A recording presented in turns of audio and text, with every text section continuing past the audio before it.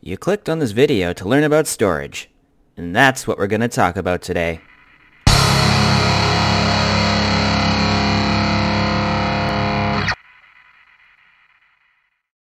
Hi, I'm Solespawn. Welcome back to Sol Explains, and today we're going to talk about storage.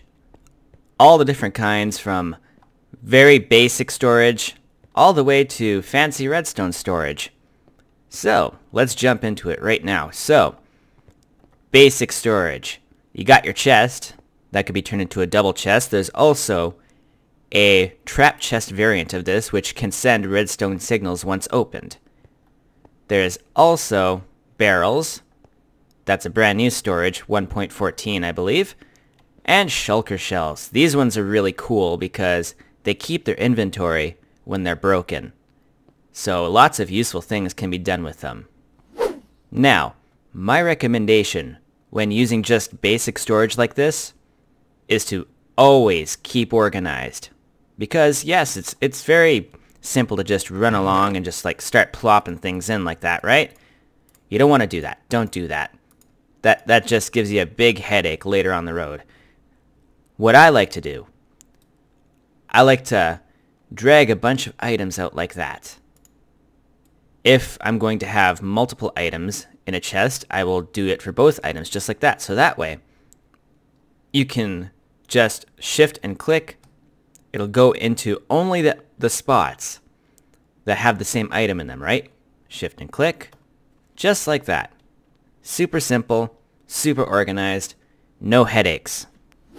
Let's move on to something more interesting, shall we? We got storage silos. Now, this takes advantage of a little bit of redstone and a bunch of chests. Right here is what it looks like, bare bones, no redstone, just straightforward chests and hoppers. We got your input chest here into some hoppers that go down along the backs of these chests, and it'll start filling up the bottom chest and up.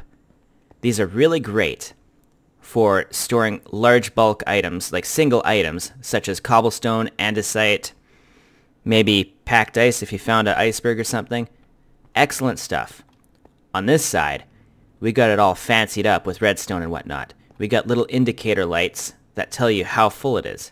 And the way I got it set up back here, it's a little different. We have the chest set up in such a way where we can take comparator redstone signals from them into the block beside the lanterns so they light up. That's some scary noise. Now, same concept, you put whatever items you want to store in the input chest here. And it goes down the hoppers into the chests. Now, this one's not hooked up to a lantern because I wanted these lamps to light up when the chest is full, if that makes sense.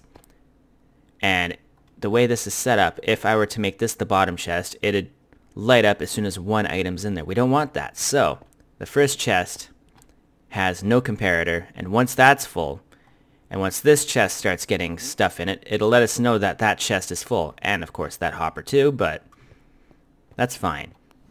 Automatic storage systems. These are beautiful things. My favorite thing to do with storage. Very simple too. Same concept, you're going to have your input, whatever it may be, a chest. Maybe you have some sort of transportation system or item elevator or whatnot, which will be my next topic of Sol Explains in Minecraft. So, if you want to see that, totally consider hitting that subscribe button and check out my other stuff too. I like explaining things. But yeah, we got this here. So basically what happens here, we have our hopper line here, and that'll continue as long as our storage system is. And then we have hoppers that collect the items from here. Now how these work is this is blah, blah, blah. Okay, let me start over. Okay, so how these work is this comparator is going to take a signal from this hopper, same with that one for that hopper, and we're going to have items set up in a certain way here so that it'll just be barely not reaching the redstone signal. And once an item passes through here, it'll let the shoot a signal down to here, which will deactivate this redstone torch through this repeater here and unlock this hopper, which will start sucking the items into the chest here. And once it goes back down to like the standard number of items in here that will not send the redstone signal all the way down here, it locks again. So, weather. Let's show you how this works, right? So, like that, and it's going to go down all the way to the bare minimum of items, which is 18 plus 4 for the other slots. And you want to fill up these other slots too, so no other item gets through here. It'll just be smooth stone for this chest anyway. And as you can see, it's went through here. Now, we'll take a look at how this redstone works. You see that? And notice, yes, it is activating that redstone, but the pulse is not strong enough to reach that block, which will not activate this.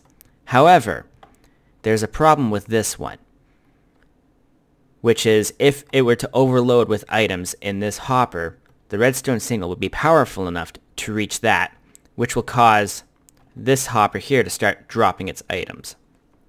You don't want that. So, very easy solution is this one right here. You just want to extend the redstone one block more. And just give you a good look at how I got this set up here. The redstone torch is going into this block, which will also like power that repeater. That's not a repeater, that's a hopper. It will also power that hopper, like doing the same thing as this really, just one block longer. Alright, so I've done something really cool with an automatic storage system, sorter, whatever. Got the same standard auto sorter as we have over there, with a little addition for shulker boxes. Now, say you'll get your shulker boxes end game, right? So say you're like wandering around, you just collected a whole bunch of materials, you have like a whole bunch of shulker shells full of stuff. But you want a super easy way to just get all that stuff into your storage system, right?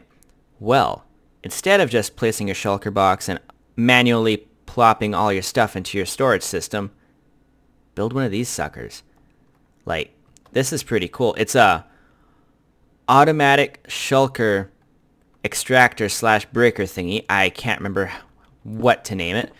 But basically, you have your chest right here, right? And I think, no I don't. We'll just plop 3 shulker shells with, I think there's 3 stacks of black concrete in there, or is it just 1? It's just 1 stack of black concrete. Now, how this works is as soon as you press this button, it'll plop out, this dispenser here will plop out a shulker box right there, and it'll start draining its contents.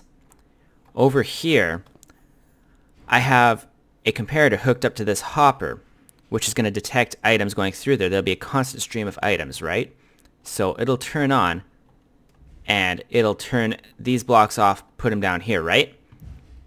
As soon as this shulker box is empty, and this stops receiving items, this hopper here, it'll turn this back on, and in the brief second that these repeaters power up before it sends these blocks up, it'll power those blocks, making this piston break that shulker shell, and this place another shulker shell at the exact same time. So it's an automated process of just dropping shulker shells, emptying them, breaking them, and the shulker shell will go through the storage system as well and enter into the designated storage chest, which will probably be the last one because you can't stack shulker shells, so you can't properly filter them. So yeah, make sure your shulker shell chest is the last chest. I am having a very hard time saying shulker shell. But yeah, just take a good look at this redstone. It took me a while to figure this out. Also, little pro tip, in case your shulker shell breaking area in solid blocks, because they like to fly everywhere, there's still a very small chance that it'll fly through the cracks. Like I've had them in here in this piston like once, but Just something to be aware of. Maybe you can build some sort of like collection thing underneath there, just in case. Who knows? And last but not least, don't forget to steal items from your friend's storage system. Now, they'll have their building all set up here. You'll walk in, la-da-da-da-da. Ooh, they got some good stuff, right? Good stuff in their newly made automatic storage system. Well, just tunnel underneath their base, make your own little hidey hole. Little bit of a hopper minecart action going on here onto some other hoppers right in there underneath one of their chests. So that way, you'll just instantly steal all their items. Ta-da! And that's storage for you. I hope you enjoyed the video and found it informative. And if you did, please comment and leave a like because that'll help out a whole bunch. Also, consider subscribing if you want to see more because I do a bunch of videos like this. And I have other series going on as well. I've got a multiplayer Minecraft going on, the Voidcraft server, as well as my Soullands, like single player experience, whatever. I don't know. And other video games as well. Also, don't forget to check the links in the description. I have my own Discord server, and there's the Voidcraft Discord server as well. So check those out if you're into Discord. And as always, thank you very much for watching. I will see you next time.